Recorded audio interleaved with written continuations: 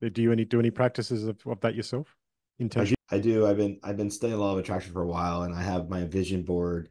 And I'll give you an example. When my mom moved into my place, she fell and broke her arm and had surgery, and she was in the hospital. I had to move her stuff into my place, and the moving truck pulls up to my garage, which is already filled with stuff from my office and everything else that's in there. And I had four huge contractor-sized bags of debris to throw away, like stuff I don't need, garbage. And I had nowhere to put them. My car was filled up. My garage was filled up. The moving truck needs to make room. I got to get those bags out of there.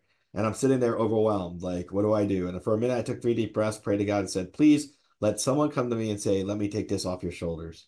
And literally, I turned around, and the person who lives in my complex that works here, she pulled up with a golf cart and said, you want me to take those off your shoulders? And I was like, yes, please. And it wasn't trash collection day, by the way. So Wow, it that's was one of those awesome. moments. And then I realized everything fit. My garage is packed to the kilt. My mom got released from the hospital. I had to learn how to be a caregiver.